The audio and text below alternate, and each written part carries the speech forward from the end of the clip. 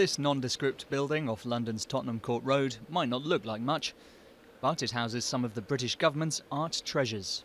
Let's go through to where we keep the works of art. Thousands of artworks come through these doors, waiting to be selected for hanging in Britain's government buildings, from embassies to 10 Downing Street. The mostly British pieces, from William Hogarth's to Lucian Freud's, are more than just decorative. We place works of art in British diplomatic buildings to promote British art, Britain, history and culture, and also, by doing that, contribute to cultural diplomacy. There are 14,000 works in the collection. Some were bought decades or centuries ago, while others are contemporary, with a new series of commissions just announced. But playing a part in geopolitics can be risky. One of the challenges in recent years was the attack on the British embassy compound in Tehran, and in that we did have some works of art slashed.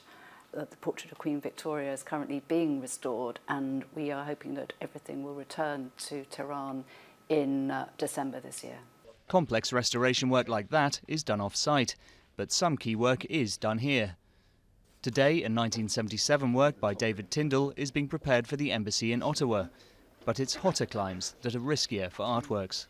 What we have to do is take preventative conservation to prevent a climate, such as a tropical climate, affecting work by doing something called tropicalization. And what that is simply, it's sealing the back of a painting or a drawing against any ingress from any insects, against any kind of moisture from the climate.